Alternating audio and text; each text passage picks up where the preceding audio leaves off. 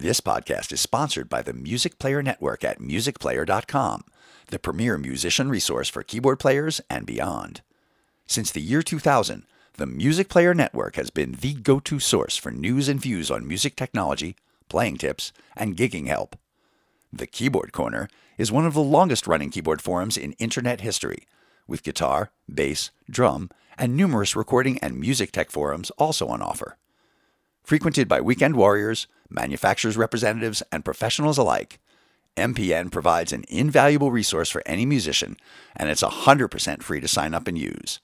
Go to www.musicplayer.com to see for yourself.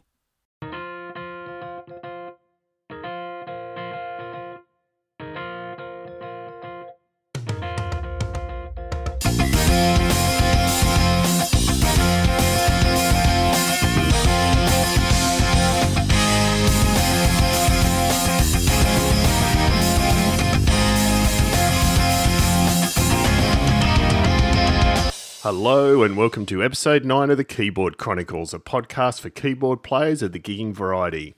I'm your host, David Holloway, and it's great to have my co-host at large, Paul Bindig, with me for this episode. How you going, Paul? Awesome, thank you, David. Great to be here. I always say this, but I'm going to say it again. I'm a bit excited about the guest this episode, and it's probably a bit of a fanboy moment for me. A lot of you may know Ellen Reid for her role as keyboard player with Canadian outfit Crash Test Dummies, who've recorded 9 studio albums since the early 90s.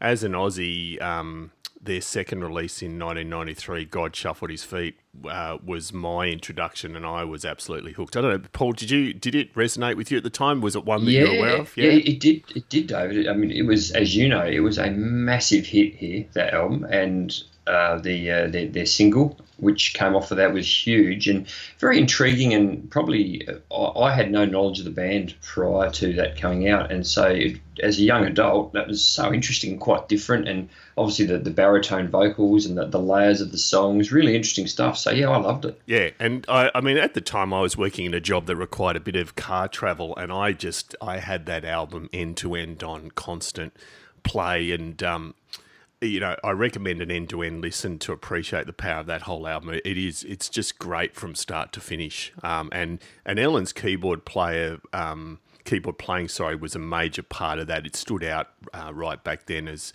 you know, really creating a lot of the mood and emotion underneath the music. So it's a bit of a thrill to have spoken with her. So as you'll hear, we talked to Ellen about a whole bunch of things, and we hope you enjoy the interview.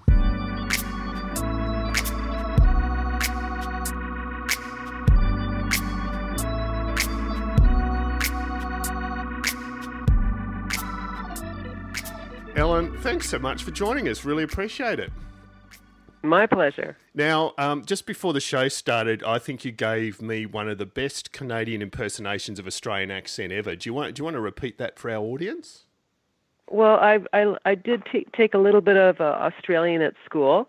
It wasn't a course that we had to take. It was an option. It was a free course, and the first thing we learned was how to say razor blades. And you just say, rise up lights. Rise up lights. See? She's got it. It's brilliant. Brilliant. I can say razor blades in Australian. So that'll come in handy when I'm traveling there extensively looking for razor blades. That's right.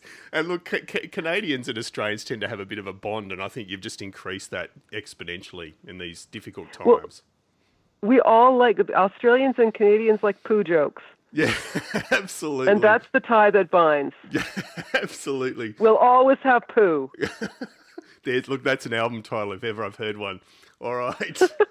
So, yeah, again, thanks for joining us. And I thought we'd just kick off with, as we quite commonly do, and just ask if you could give us a bit of a potted history of your early years. What got you interested in music way back when? Well, I come from a musical family. My father was the organist at our church for 45 years. My mother was the choir director. My brother is one of those people who can just pick up an instrument, say, hey, what's this? And within 3 hours, he's virtuoso on it. I am not that way. So I grew up in in a very musical family. And so it wasn't a question of will you take music lessons, it's like how early do you want to start. So I started with piano lessons, I think, when I was 6, formal piano lessons, and I took straight through till I was about 16. I did, the Royal Conservatory. It's just sort of a Canadian thing that, it's all like you take exams and stuff like that.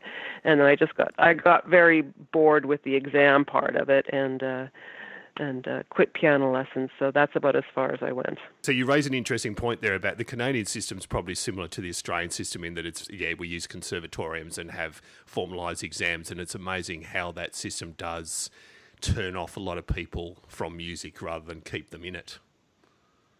Well, yeah, and I think there's probably a lot more music programs now that are sort of geared towards music enjoyment as opposed to, having a career in music. And I think that's what the conservatory focus is. It's like, are you good enough to teach? Are you good enough to go to university? And it qualifies you for stuff, right? Those programs.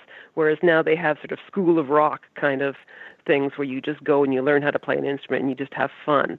I was an okay piano student. I don't read music at all, really. It's a real struggle, and I play almost entirely by ear. Let's just be honest. So I found the sort of having to learn pieces by sight to be very frustrating and cause a lot of anxiety. But as soon as I could hear it, sometimes my teachers would play the recordings for me. It was okay, I can do this. Yeah.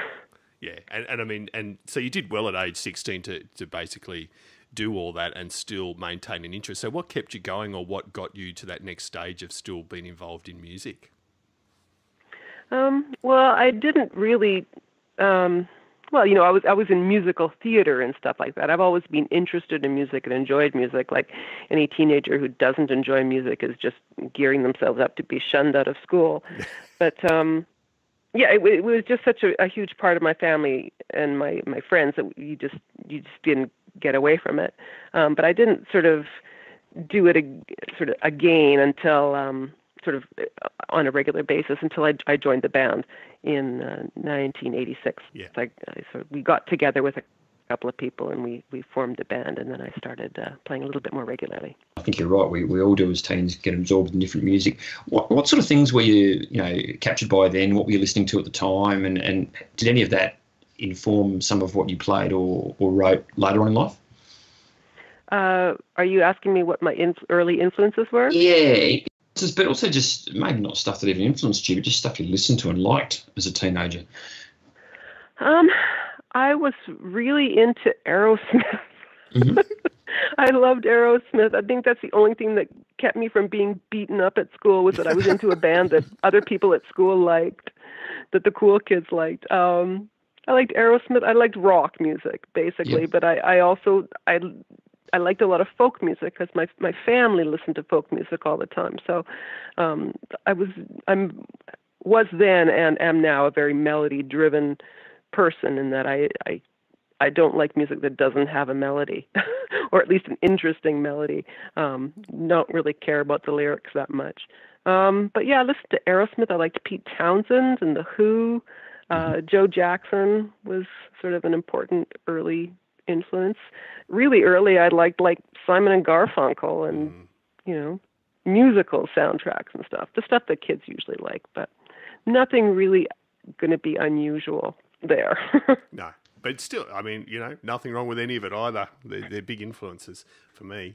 So you mentioned, Ellen, that you've been with the Crash Test Dummies and its named predecessor since the outset. So tell us a little bit about how you came to join the band and how it went from there. Well, it's very boring. A friend of mine met Brad, who is our lead singer and founder, at university, and she sang a couple songs with this little group that he had that played at an after-hours club in Winnipeg called the Blue Note Cafe. And she said that he was looking for someone to play keyboards or piano on a couple of songs that they did. So she said, well, why don't you come down? And so I went down and I did an audition. It's like, oh, you play piano? Okay, I guess you'll do. And so I played on a couple of songs, and I must have really enjoyed it because we never, really started on stage until about 3 a.m. And I'm a hardcore morning person, so I must have enjoyed it on some level. So that's really how I started, and it wasn't until 2 or 3 years after that Brad started writing original material, and that it wasn't just a fun thing to do on the weekends, pass the hat kind of thing. So yeah, I really just got lucky. Obviously, you've been with the band since the outset, Ellen, and for all these years, I'm really interested in, I guess, the dynamic. Obviously, it works well from a relationship and working well together perspective, but musically it must work really well together as well to keep you doing it for all this time. I think that after 30 years, you sort of, well, I guess we haven't been writing music for 30 years, but when you work together for that long, you sort of, your sensibilities sort of start to get a little bit more cohesive. They work together even better as the years go. Brad is a very melody-driven writer as well, although he obviously focuses on the lyrics too. But our musical sensibilities are pretty similar. So his music is fun to work with. Yeah. Look, it must be. And you guys, if we can talk about God Shuffled His Feet for a second, David and I were talking before, and we were just saying how in Australia, that album really woke a lot of us up to your band, the Crash Test Dummies. And it was the single was incredibly popular, but the whole album went crazy over here, but also all around the world. And I'm really interested, and I know you reunited a couple of years ago to tour it and celebrate 25 years of it. And I believe you guys are playing it from start to finish. I'm curious as to your approach to the material and your feelings about it in all that time. Has it changed in any way, or how has that evolved over time? Playing that record again 25 years ago, it's remarkable how little that we've wanted to change it. We haven't wanted to sort of do a quote unquote update of it. I feel like it's aged pretty well, so it's not like we've had to put a bunch of pitch correct effect on us or whatever the young people are using now. Whatever the people who are producing Drake are doing, we're not doing that. I don't know, why does everyone use that effect? I know. But playing that record again, it's been really kind of fun, and it's been fun seeing the people who are coming out. They tell us their stories about how important that record was for them. I'm actually not sure if I'm answering your question. Yeah, you're answering it beautifully. Yeah. And I think you raise a really good point on it aging well, because as you'll hear when this comes out in the intro, I was saying I used to spend a lot of time in a car and play that album end to end many, many dozens of times. And the sound selection, particularly from your viewpoint, but overall, there's nothing, it's not as if there's a Roland D50 shakuhachi sound that has dated it terribly. It's all really sensible pads and pianos and stuff like that stand the test of time. They were very sort of, I think they were beautifully curated, those pads. And I have to be honest with you, most of them, Brad would spend hours going through different pad sounds. It was right around the time when Kurzweils became to be really popular. And he had like this, it was probably like 20 times the size that they are now. And he would go through them one at a time. And he'd, say, I want it for this song and I want this for that song here. Like he was very meticulous about picking different sounds for that record. So every pad and every texture keyboard wise that you hear on that record it was painstakingly picked, and most often by Brad. I just held the chords, to be brutally honest. And I know you're far from a gearhead, but for this upcoming tour, how much work has it been to recurate those sounds, so to speak? Well, and I think I did mention to you that I'm actually not playing keyboards on this tour. Oh, true. Sorry, yeah. Yeah, that's okay. But the man who we have playing keyboards, Mark Arnold, he's playing a Nord something. Yeah. It's not the newest one. It's an older one, which makes it troublesome when it breaks down. But he can pretty much match, like, note for note, the sounds that we get. He spent a great deal of time sampling things and tweaking things, and he gets really good quality sounds out of that. Right. So I just am really super relieved, because that kind of stuff gives me an ulcer. Yeah. And I apologize to any of your listeners who are, avid gearheads and love nothing more than sitting down with a keyboard and a sampler or whatever and getting that perfect sound, because I got no time for that. No, I've got dogs to walk. I've got cat poop to scoop. We come from all different perspectives, Ellen, so you'll find that we're just as many who are like you as who aren't. So it's actually refreshing to hear that. Yeah. So that's excellent. If I can ask another question about when God shuffled his feet, I'm interested in when you're making and recording and working on that album, do you go, oh my goodness, we've just got something amazing here, or did its success maybe shock and surprise you, or what was the feeling like as you were putting it together?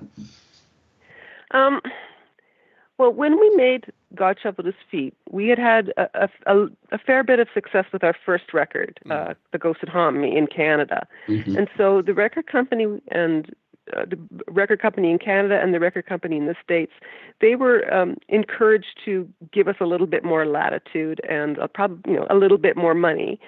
So we had a beautiful studio. We had way more time. Our first record was recorded in 11 days, and Brad had bronchitis for the entire time. But we were 3 months in the studio with God Shuffled His Feet. So we had a beautiful time creating that piece. We'd spend 3 days just on backing vocals, which was more fun for me than I can tell you about. But recording that record was a real joy. But of course, we had no idea what was gonna, is it going to be successful? Is our single, which doesn't have any words in the chorus, is that going to bring us any success? Yes. The record company didn't think so, and neither did we.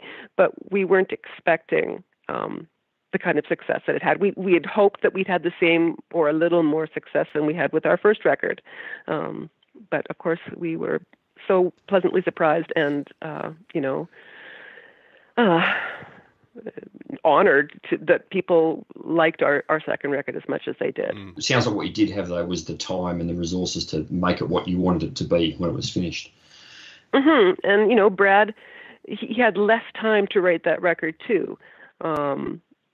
So I guess that's a testament to his songwriting. And he, back then, was a tortured writer. He would spend 3 weeks on a lyric, So it was a tough process to come with those songs. But then when we had some time and resources, we were able to put it together in the way that the band sort of wanted things and imagined how things could sound. And I mean, just as an aside, Ellen, from listening to the album so many times, I was convinced he was dying of lung cancer, so time was of the essence anyway, based on some of those lyrics. But pleased to see he's still kicking all these years later. He seems to be still breathing, and we're glad of that. And you just mentioned, Ellen, too, on the current tour that you won't be playing keyboards. So for the sake of our listeners who may not have kept up with the work of Crash Test Dummies, what actually are you playing? I am playing nothing. I play the tambourine and I sing backup vocals, and occasionally I pick up the accordion. Yeah. The reason I'm not playing is because I get stressed out so much by doing all that stuff and having to come up with sounds, and the way keyboards are now, where you have to load sounds. You can't just press a button. It's super terrifying for me, and I'm too old to give a shit about it. So I'm playing tambourine. I'm right up front. I'm singing, and it's actually better visually for the live show anyway, to have sort of the principals up front, shaking our middle-aged moneymakers. On the subject of the accordion, Ellen, how did you come to the accordion? How old were you? What sort of got you into it? Your viewers are just going to think Ellen Reid is useless, because I'm going to tell you that an accordion to me is just a sideways piano. I cannot play the buttons. I don't play the buttons. For the first 5 tours, I used for the first 4 albums, really, I used an accordion that was a student model that I bought from somebody's dad for, I don't know, $60.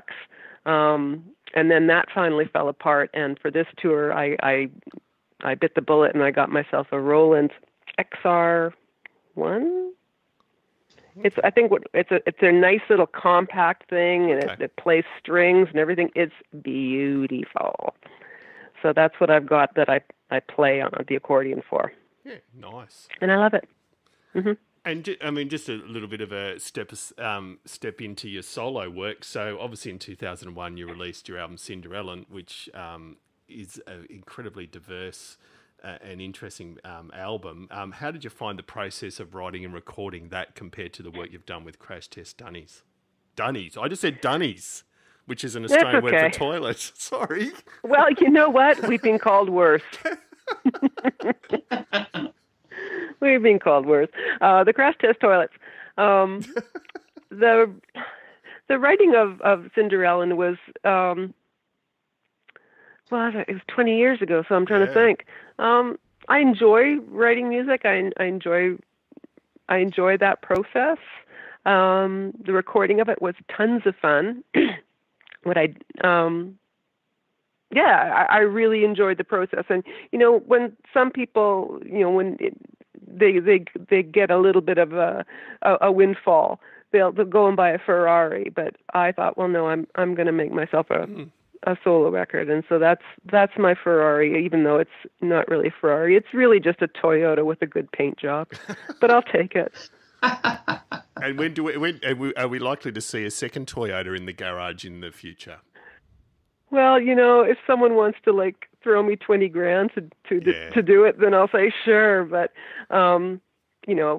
when 20 years ago, I spent X number of dollars and then X number of dollars promoting it, and X number of dollars with a radio guy. This is boring for your listeners, but if I did I recoup that? No, of course not. And I'm just not willing to go so deep out of pocket for basically vanity, because I don't think that enough people would be interested in it to merit doing it. But I'm glad I did the one that I did, and I'm 54, man. I'm basically dead. No, another 50 years in yet.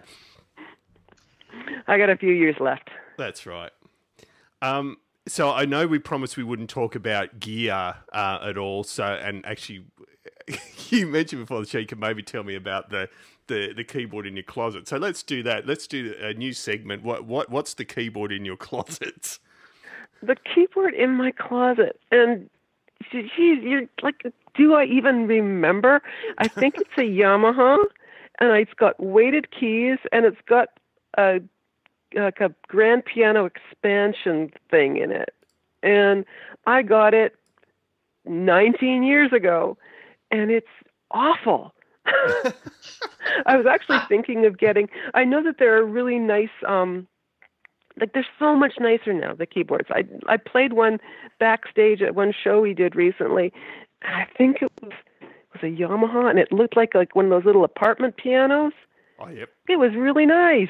But no, seriously, your audience, they're going to hate me. I don't care about gear. No, I don't know about gear. I like it when it feels like a real piano and when it's got reverb on it, so it sounds like I'm talented. That's what I like. But you do leak. Sorry, Paul, I'm going to jump over your next question. But let's talk about your latest Crash Test Dummies album, which is about 18 months, 2 years old, and the impetus for that, because that's sort of related to some very old gear. Are you happy to sort of just briefly talk about Brad and what the inspiration was for the last album? Are you talking about Ooh La La? Yeah.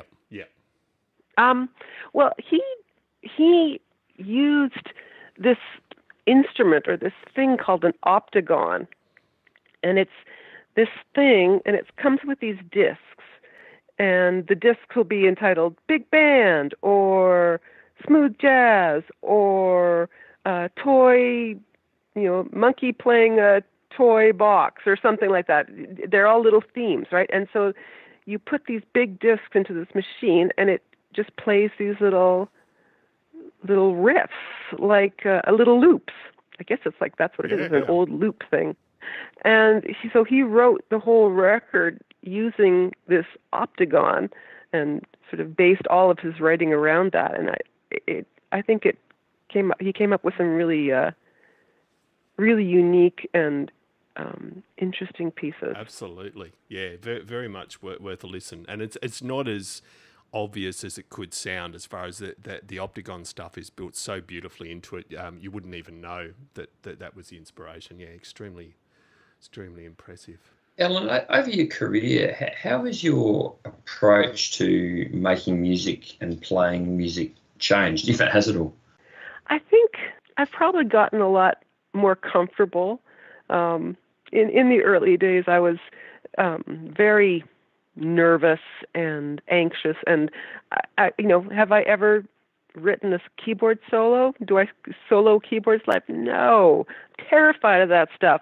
So a lot of my early playing is very safe, and because I'm terrified in the studio of embarrassing myself or making a mistake and embarrassing myself live. But now I don't care. I don't care, and I'm more interested in vocals anyway. That's the part where I have fun in the studio, is doing the vocals. The piano part has always been stressful for me, and that's part of that is the reason why we have a keyboard player with us on board now, because he just loves that stuff, and he eats anxiety for dinner, and he can have my share, man. So I think maybe as far as playing the piano, because I don't play the piano live anymore. I think if I was going to do that, I don't know, I'd probably be a nervous wreck. I'm the worst guest you've ever had. So, and it's worth jumping in here, Ellen. So we have a mix of semi-pro, pro, but also amateur keyboard players, of which I'd put myself in that category. And I think you actually find that you're inspiring a lot of people to realise that everyone's winging it to some extent. So no matter what your level of success, and unless you have done 10 years of training and can solo and eat anxiety for breakfast, most of us wing it at different times, and you're just proving that sometimes winging it works. But you're also I guarantee you're also underselling yourself, which is not a bad thing either. But yeah, so I think you're a great guest. For what it's worth, I think your playing's beautiful. Listening to your recordings, so right. I disagree that you struggle at all. I think you're fantastic, but I was about to agree with David. I think your candour around performance anxiety and having to deliver in front of an audience, I would suggest a lot of our listeners share that exact situation to deal with. So you talking about it like that, I think, is absolutely wonderful, because it doesn't matter who you are or what you've done. We all suffer from things that can challenge us, and you're out there doing it, and you guys tour a lot, and whether you're playing keyboards live or not, you're still out there putting yourself out there in front of people, and I think we're all terrified. That's right. Yeah, for sure. Terrified. Sure. And that probably links to the next question, so I'm going to feed right into that, Tara, and that is, do you recall back when you were tending to play keyboards more live, some memorable glitches or other moments you had that you learnt from, or maybe didn't learn from, as a keyboard player? Oh, criminy, so many horrible, horrible moments that have been shared and stored on recording things. Oh, God bless me. One super excellent one was, I can't remember where we were playing, but like all of a sudden, my keyboards were like, the sustain just held. Oh. So all of my notes were running into it, and it got louder and louder and louder. No one could figure it out what was going on until, but I knew what had happened. I had kept my foot on the sustain pedal, and I just let all the notes like blur together for, about 30 seconds. So you can imagine what that's going to sound like in a big venue if you play all your notes on your piano, but you're holding the sustain pedal for 30 seconds. Imagine what that sounds like in a PA. Yeah, that was fun. See, we all Yeah, have, stuff like that all Yeah. the time. yeah. That's my biggest fear. That and starting off in the wrong key, which I've done before. Oh, I've done that too. I've done Oh, that God too, bless. yeah. Looking at someone else on stage saying, the song that we've been playing for 20 years, what is the first chord? That's right. Help me. All the time. And you know what? I don't do drugs or drink. I have no excuse. None. Yeah, pretty much terrified all the time. But that I'm glad that I don't have to do that. And someone who loves it can do that. But it's a beautiful instrument, the piano. It is. Brad's actually taking piano lessons right now, and he is deep into it. He is studying theory, and he'll bring sheet music out on the road just to look at the sheet music, even if there's no piano around. He's in a group of, I think, amateur people who are taking piano lessons. They just did a little recital for each other. Oh, yeah. And he's very hard on himself, but he's actually got quite a good touch. He's doing these easy pieces by classical composers. And he's doing fantastic. He loves it. You should interview him about keyboards. He would know way more. Well, obviously he would know way more about stuff like that. But does he use you as a bit of a sounding board or a mentor, Ellen, while he's learning? No, he has he had no influence on how I play the piano and anything like that. I've always been a little bit. I play really loud and do a lot of arpeggios because it's dramatic, and it's a musical theater buff in me. All the arpeggios, all the way up the scale. Yeah. No, I am my own self, and he's doing his own thing. He's not using you as a mentor. No. No. Okay, no, we're just our own thing, and luckily it kind of works together. I mentioned before about your touring schedule. You've obviously been very, very busy for a while, and a lot of dates coming up as well. I'm curious, what are you looking forward to? But also, just from an Australian perspective, I'm wondering if we might see Crash Test Dummies in our country anytime soon.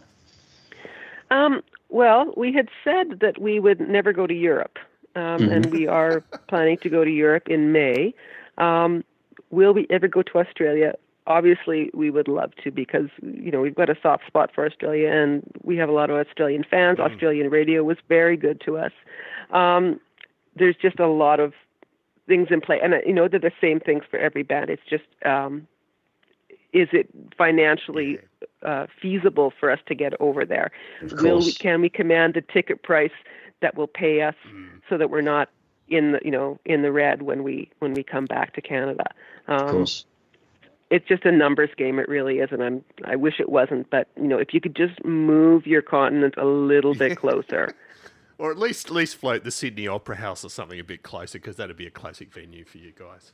But we'll see what we can do. We're not playing the Sydney Opera House kind of venues. We're doing pretty small venues now. We're filling them, and that's what we want. But the 100,000 people festival days are left in the 90s. Yeah. And that's okay. And now our last question, Ellen, that we inflict on every guest is the Desert Island Discs. So this doesn't require any keyboard knowledge, but just probably your influences. So five albums that had a big impact. So, I mean, you've mentioned things like Aerosmith and that, but forcing you to nail down 5 albums that you couldn't live without. Oh, Christ. I would say Joe Jackson Body. Joe Jackson Body and Soul. Yep. The Roches, their first album, they're a folk group out of New York City, the Roches. Right. Pete Townsend Empty Glass. Oh, yep. The National. Yeah, oh, yep. I can't remember what it's called, but it's got all the squiggly lines on it. It's got Buzzbud Ohio on it, that one on it. Yep. And Gregory Alan Isakov, the one that he did with the orchestra. See, I listen to all my music through my husband. He plays he has introduced me to a ton of good new music. So I'm living in like a 1994 bubble music-wise. But if it wasn't for him, I wouldn't know anything. But this Gregory Alan Isakov young man, I'm quite interested in what he's been doing lately. I'll be linking to each of those. And can I say your introduction, Oh Christ, is the best one we've had. And that's also the quickest choice of albums we've ever had. Usually people agonise over it. Well, that's the 5 that I would pick today. Yeah. Ask me tomorrow and they'll be different. Ellen, it's an absolute pleasure having spoken to you. And, I hope the European tour goes well. Well, I hope it goes at all without getting too topical. Yeah, we're, I'm watching, my Twitter feed today about all the acts that are postponing and canceling, and I haven't heard anything from our higher ups yet. But if we do end up postponing, we'll announce that fast. But because we're at this, like, we go to the States in the middle of April, and like I think the next week or so it'll play itself out, and we'll find out what's going on. Yeah, absolutely. But yes, looking forward to it if we do get over there for sure.